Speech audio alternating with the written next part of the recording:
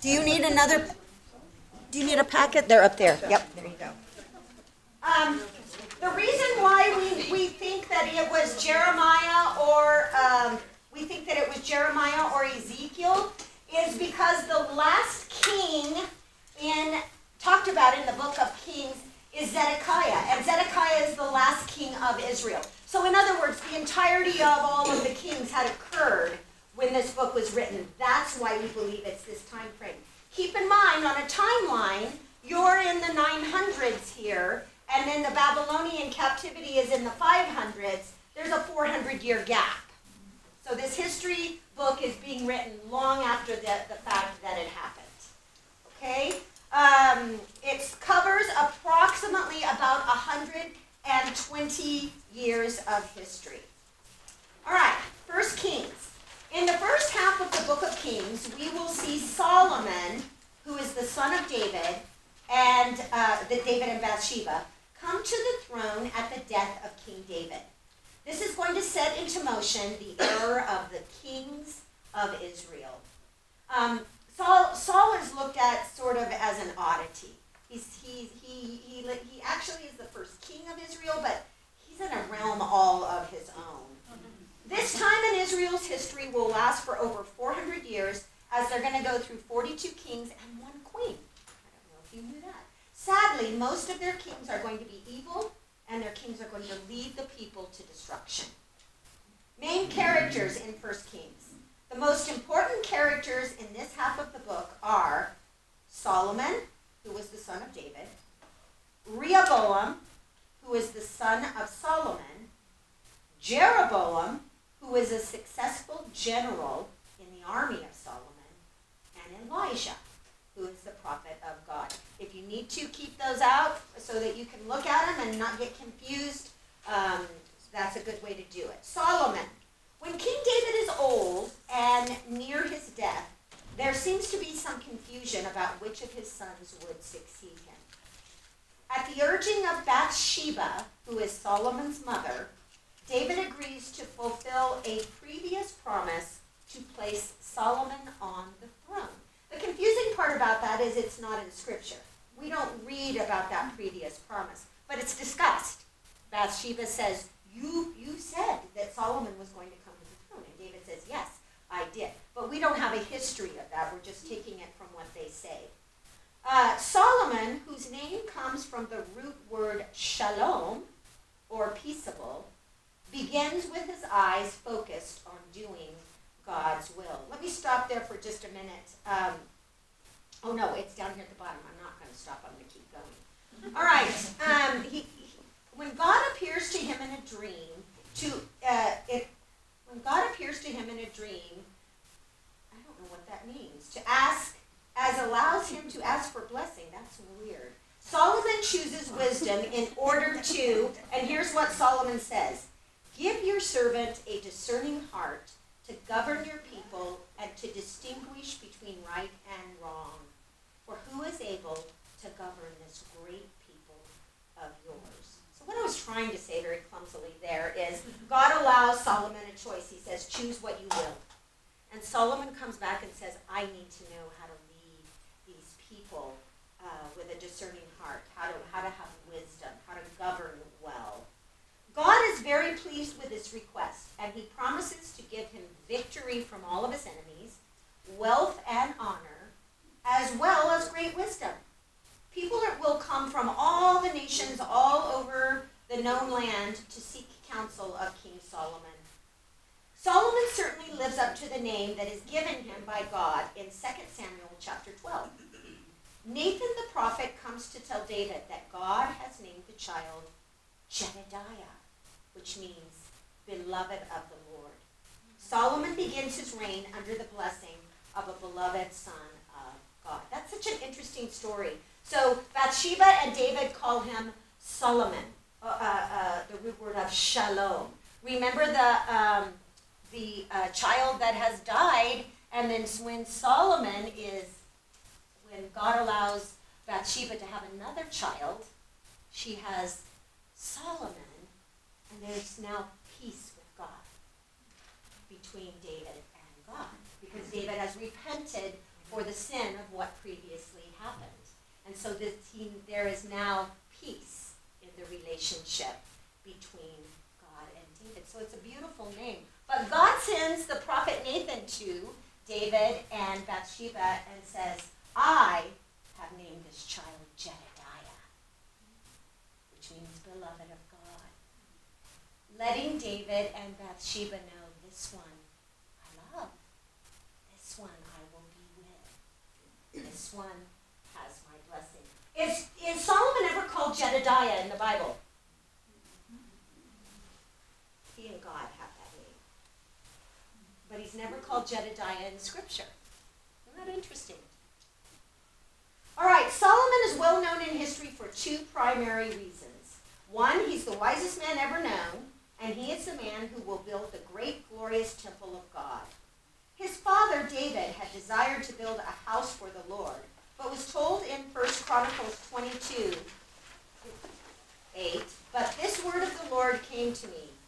You have shed much blood and have fought many wars. You are not to build a house for my name, because you have shed much blood on the earth in my sight. So when David wanted to build the temple, this was what the Lord came back and said, no, David, you have shed too much blood. My house is to be a house of peace. And so it won't be David. God desired that his house be a house of peace, a house of praise for all nations. Who better to do that than a man whose very name meant peace? However, the more material possessions that Solomon was able to accumulate, the easier it was for him to step out of the provision of the Lord. Solomon accrued a massive stable of horses. He had over 1,000 wives and concubines. Not very wise for a wise man. Yeah. That was not wise. He had a great palace for himself, and he had a separate palace for at least some of his wives. One of his first wives is the Pharaoh's daughter. He marries Pharaoh's daughter in Egypt to create a peace alliance between Egypt and Israel, and he builds her her own palace, but he doesn't build it in the city limits. He builds her outside of the city limits. He builds her a great palace. With no lack in his life and apparently too much time on his hands, Solomon allowed his wives who came from Egypt, look at all these places that he's getting wives from, Moab, Ammon, Edom, Sidon, and the Hittites, and they were allowed to bring in and worship their idols. They were from the nations about which the Lord had told the Israelites, you must not intermarry with them, because they will surely turn your hearts after their God. Nevertheless, Solomon held fast to them in love. That's chapter 11:2. So he brings them in, and he doesn't set the stipulation of, my God will be your God.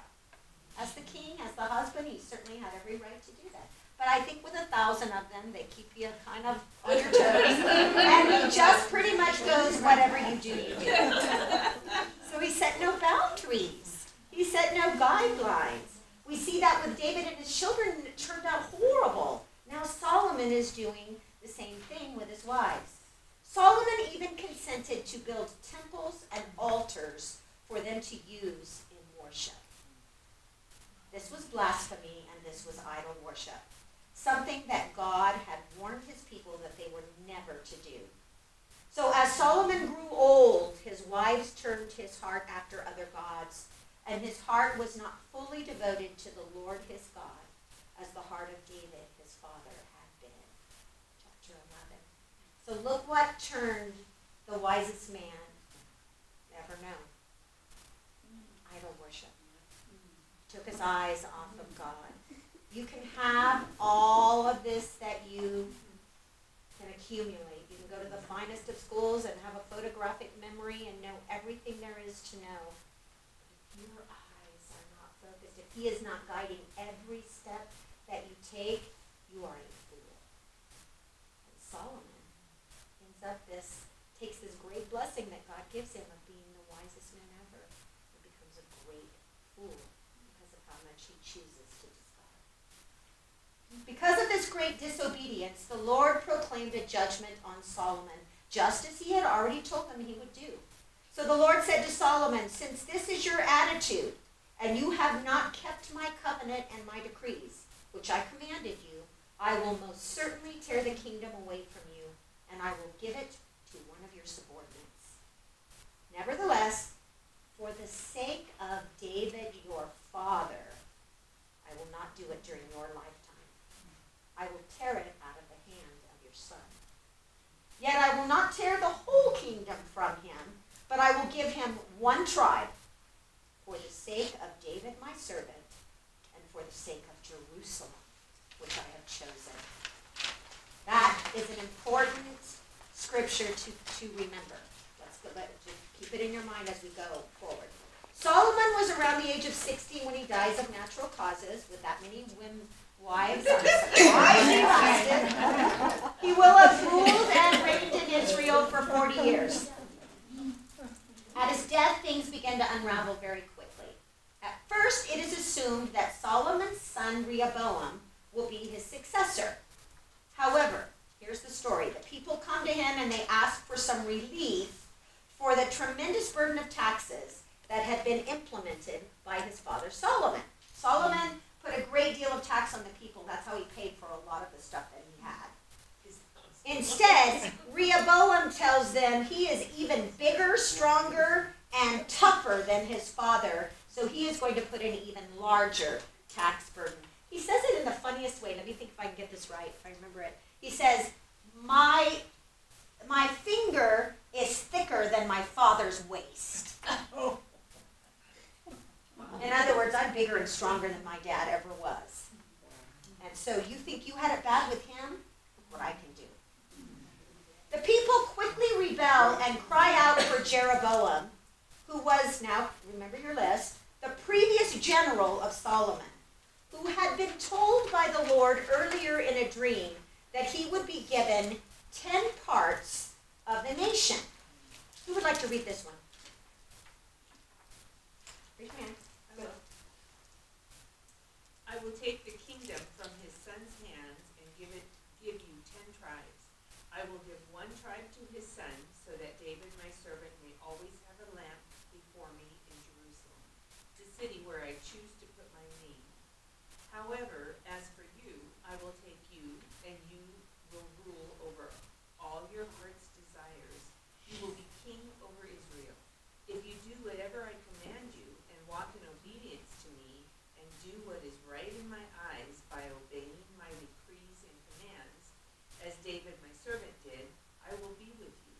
I will build you a dynasty as enduring as the one I built for David, and will give Israel to you. I will humble David's descendants because of this, but not forever. Okay, so this is Jeroboam, who is not the son of Solomon, but a general. And look what God tells him.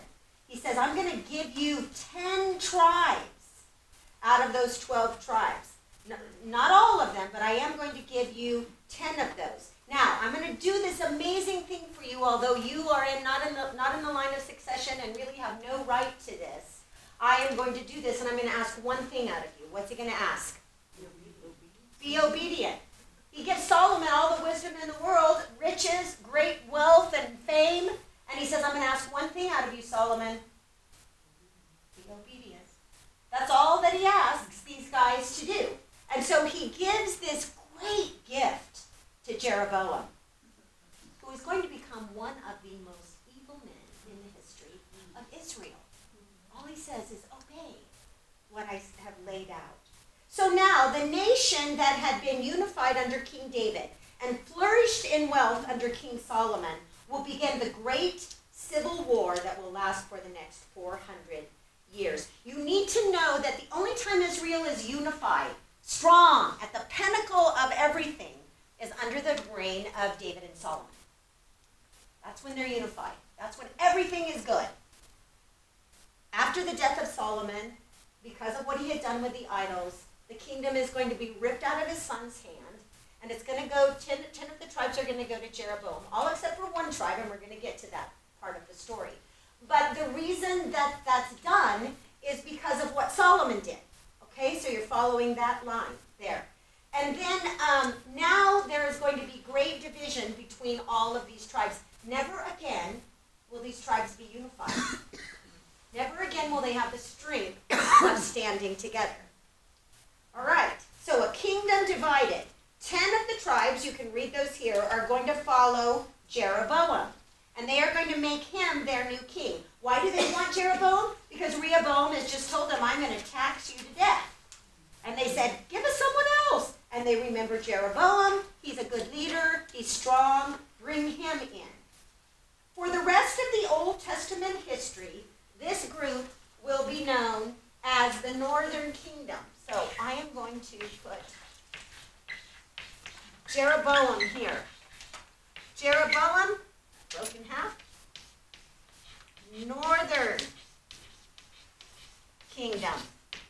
The Northern Kingdom for the remainder of history in the Old Testament is simply called Israel. Very confusing, right? Because Israel could be the nation. Israel was the name of Jacob. Oftentimes it's discussed. But this is what it will be known as, is it will be known as Israel. This is going to be 10 tribes. Look on this map that I've included in here to get a visual of what I'm talking about. Right here, this colored map. The green land is the Northern Kingdom. Okay, now, let's follow through and go through the rest of this. Sorry. The tribe of Judah is going to follow after the kingship of Rehoboam, the son of Solomon. They are going to be known as the Southern Kingdom, or for the rest of Scripture, they'll be known as Judah. Later, the tribe of Benjamin is going to merge with them. So, Rehoboam, he's the actual son. He is going to be known as Southern Kingdom in the Bible. And when they talk about them by name, they will call them Judah. Remember, that's one of the tribes. In fact, that's the tribe of the kings. And they stay in Jerusalem. The Northern Kingdom, or Israel, will now separate themselves from their brothers of the other tribe. Now, here's where it gets really dicey for Jeroboam. Jeroboam begins to fear that if the people are free to travel to Jerusalem to worship, which is where they were supposed to go, because where's the temple? In Jerusalem. And that's where they were to go. He's afraid that if they go there, they may stay. They may want to just stay there. And so, Jeroboam does the unthinkable. He builds 2 golden calves. All right? Now look, after seeking advice, the king made 2 golden calves. He said to the people, oh, it's too much for you to go up to Jerusalem. Here are your gods, Israel, who brought you out of Egypt. One he set up in Bethel and the other in Dan. You can look on your map and find one at the top, one at the bottom. He covers all the bases. And this thing became a sin. The people came to worship the one at Bethel, and then they went as far as Dan to worship the other one. Jeroboam built shrines on high places, and he appointed priests from all sorts of people, even those who were not Levites. Look what he's done. This will be known as the sin of Jeroboam. And over and over and over and over and over in Scripture, you will hear that discussed. That it will be called the sin of Jeroboam. And this is what they're talking about. The sin of idolatry. He took the 10 tribes and they became a whole different religion. All right, now, the people were encouraged to set their own appointed feasts rather than those feasts of the Lord that we studied about in the book of Leviticus. They worshipped and they sacrificed to the golden calves rather than worshiping and sacrificing to the one true God of Israel. The city of Samaria is going to become their capital. So these guys are going to get Samaria, and these guys are going to get Jerusalem as their capital. Now, here's what's interesting. So they're divided, and Samaria becomes their capital. Later on, I'm jumping ahead, but later on they're going to be dispersed into the nations because the Assyrians are going to come and run them off. God sends the Assyrians as judgment. When they do, they go out and they merge with the other nations wherever they're at. They become half Jew, half whatever else they're in. This is where the Samaritans come from that we read about, that are so hated in the New Testament that there's no respect for them in the New Testament, where everyone talks about them as if they're dogs. They're known as half-breeds, half Jew, half pagan. And these guys never forgive them for that. So even in the New Testament, when we see Samaritans, this is where it's going to begin. Right? That's just a little jumping ahead timeline, but you need to know that's where this is headed. Prophets will be sent. From this point on, every prophet that will come to speak to the people for God will either come specifically to the northern kingdom or to the southern kingdom.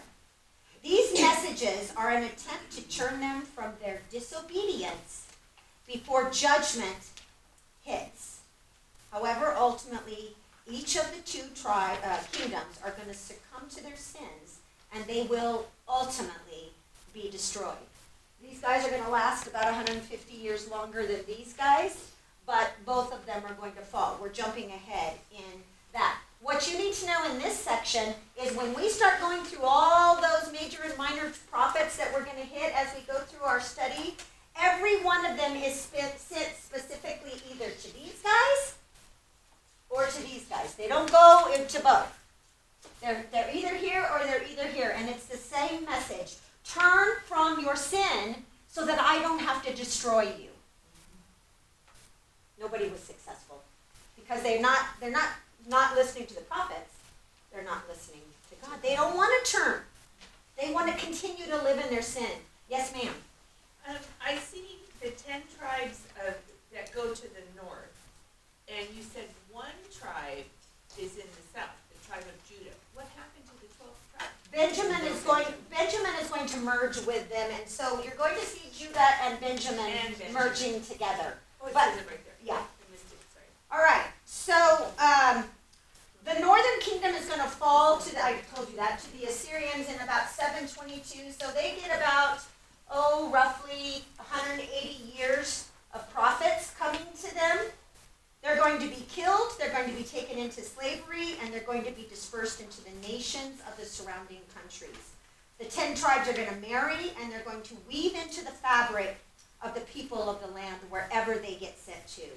Eventually, their Jewish culture, their customs, and their religions are going to be blended with the pagan people. Again, that's where the Samaritans are going to come from. The southern kingdom, or Judah, is going to last about 140 years longer than the northern kingdom. But they are also going to end up falling, even though they get a lot of prophets who come to them and beg them to turn back to God. They are going to fall to the Babylonians this time through Nebuchadnezzar. And that's our story of Daniel. We read all about that when we get to Daniel. Solomon's glorious temple is going to be destroyed when Nebuchadnezzar comes. And all those items of great wealth that Solomon had accumulated and taxed his people for are going to be taken by Babylon, and they're going to be stuck in a temple in Babylon. When you say that the prophets are sent first to the north and then to the south? No, they're either sent to the north or the south. Right. Not both. Right. So do those prophets come from, like the prophet that's sent to the north comes from the north, the prophet that's sent Good from question. the south? You're going to find this very interesting when we get to the study. There's a mix. Okay. Sometimes these guys are sent here, these guys are sent here. Sometimes it comes from their own people. God uses every way that he can to reach these people. And sometimes they don't even want to go because it's not their people. And these guys don't like these guys, and these guys don't like these guys, and sometimes they don't even want to go, and God sends them. So he uses all of them. And that's going to be the interesting part as we weave together all of our prophets, is that you're going to see how they fit into all of that. But they all have exactly the same job. The job is to go here and tell these guys, or go here and tell these guys to shape up, or you're going to be destroyed. Now, Elijah is going to be the big prophet that we meet in 1 Kings. He lives in the northern kingdom, this one, here, and prophesies to those 10 tribes. Elijah takes over the position that Samuel first held in leading the school of prophets. He will attempt to bring the people to repentance, but they are a stubborn people, and they refuse to give up their Baal worship, the idols. Only a very small remnant of the people do not fall into idolatry. The priests and the prophets of the Lord are put to death, particularly by the wicked queen Jezebel. Oh, that's such an interesting story if you get a chance to read it. She is a bad, bad lady. And she kills all but 100 of the prophets of God as she's trying to have them worship after Baal. And the priests and the prophets of the Lord, oh yeah, I got that. God will use Elijah to perform miracles such as raising the dead, bringing rain where there is drought, parting of the river, and bringing fire from heaven. Elijah will be fed by ravens. He's going to be fed by an angel. And despite all of those miraculous events, the majority of the people in the northern kingdom do not want to hear his words from the Lord. And instead, they try and take Elijah's life. Finally, God will provide a fiery chariot that takes Elijah to heaven while he is still alive. It's the first rapture of a believer. So, in chapter 18, Elijah will have a firefight between the priests of Baal and the true priest of the Lord. Of course, God wins the battle, and many of the priests of Baal are killed. Some of the people will fearfully repent, but again, it only lasts for a brief time. I love the story about Elijah of the gentle whisper of the mountain. Every time I read it, it just takes my breath away. Jezebel threatened Elijah for killing the prophets of Baal. She says, now Ahab told Jezebel everything that Elijah had done and how he had killed all the prophets of Baal with the sword. So Jezebel sent a message to Elijah and said, may the gods deal with me, be it ever so severely, if by this time tomorrow I do not take your life like that of one of them. Well, Elijah was afraid, and so he runs for his life.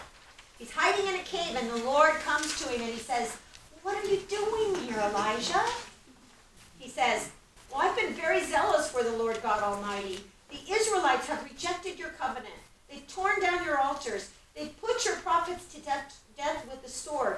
I am the only one left, and now they are trying to kill me too. The Lord said, go out and stand on the mountain in the presence of the Lord, for the Lord is about to pass by. Then a great and a powerful wind tore the mountain apart, and it shattered the rocks before the Lord. But the Lord was not in the wind. After the wind, there was an earthquake, but the Lord was not in the earthquake. After the earthquake, there came a fire, but the Lord was not in the fire. And after the fire came a gentle whisper. When Elijah heard it, he pulled his cloak over his face and he went out and he stood at the mouth of the cave. And the voice said to him, what are you doing, Elijah? I have reserved 7,000 in Israel, all of whose knees have not bowed down to Baal and whose mouth have not kissed him. Don't you love that? God wasn't in all the fanfare this time.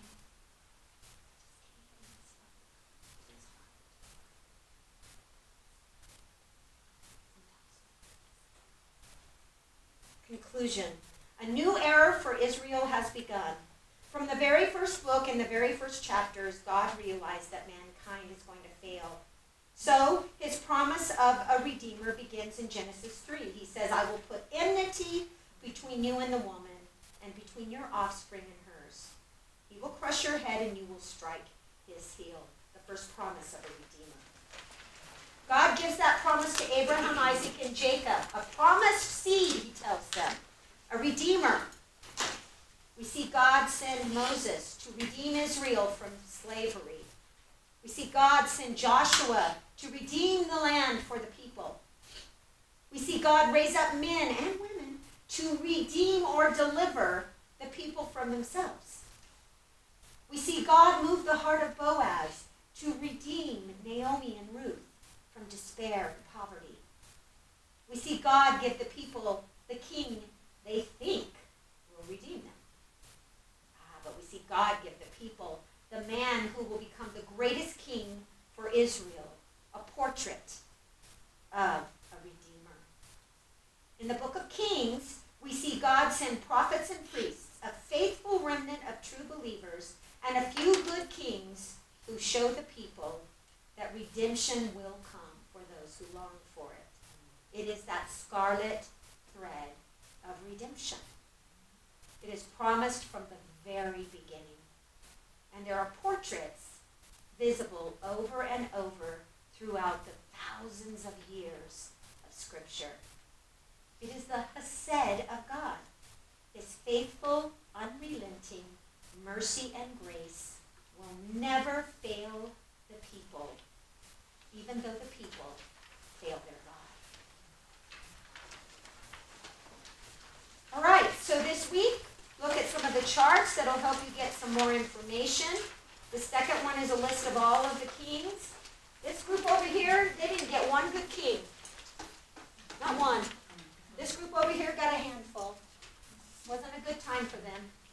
You can look at some of that and then that map. Check out that map. All right. There you go. That's a lot of information. But you know what? Let me just tell you this. This history lesson, I wish it was taught to every single person who ever attended a church. Because if you know this, it's going to make the rest of the stories make so much more sense. So it's a really good thing for you to sort of get in your mind about how that all works. Because everything, even into the New Testament, has bearing on knowing these two things. Hi.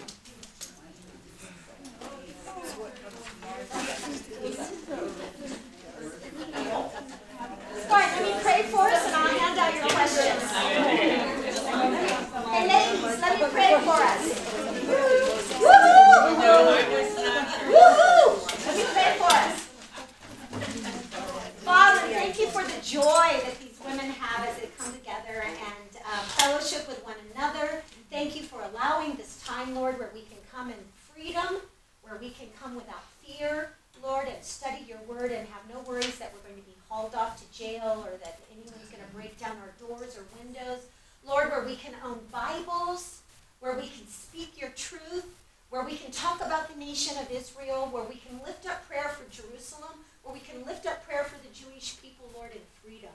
We thank you for the men and women who made that possible, Lord, but most of all, we thank you for your provision. We thank you that you have blessed our nation, Lord, for many things, but one of the reasons, Lord, because we have chosen to stand beside the people of Israel. May it always be so, Lord. Thank you. In Jesus' name, amen.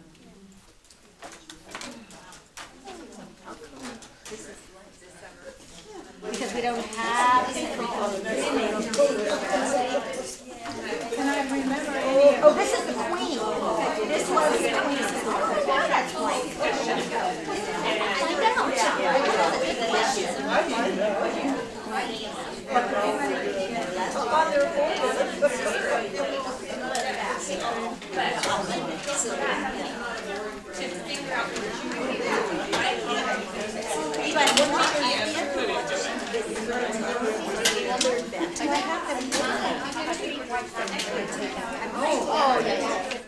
You don't have them here. Wait. Let me look. I'm thinking, Lori, that's why I hesitate. I know where there's one.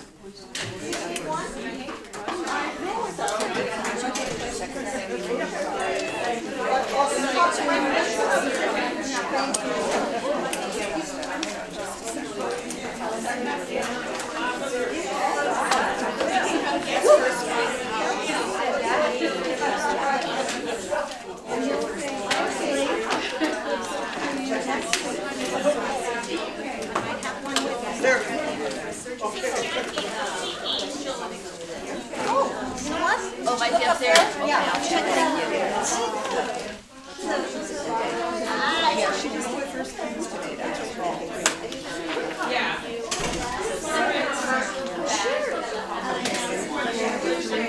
triumphs and failures. Triumphs and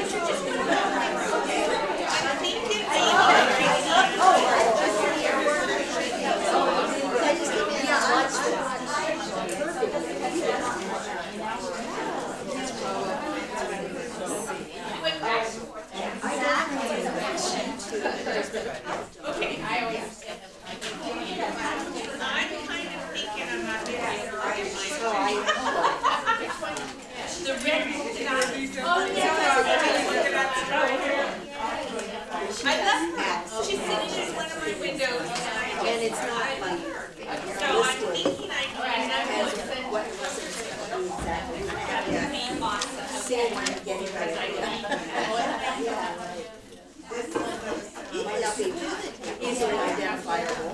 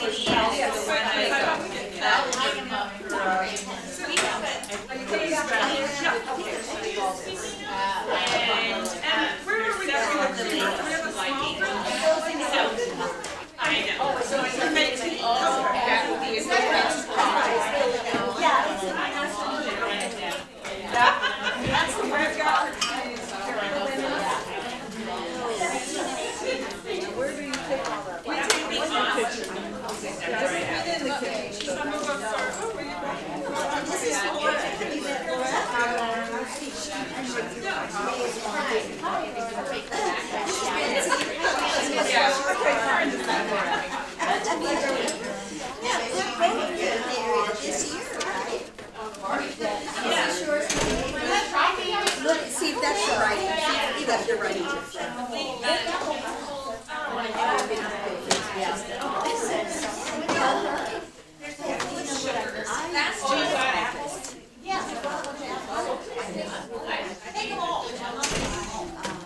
Apples. Do you have a lot of trees?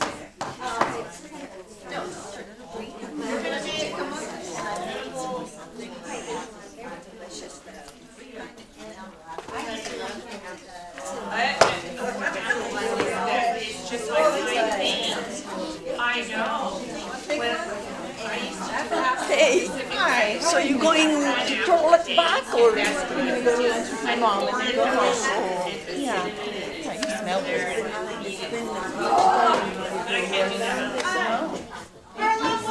Yes, you're welcome. Oh, yeah. My goodness. Right?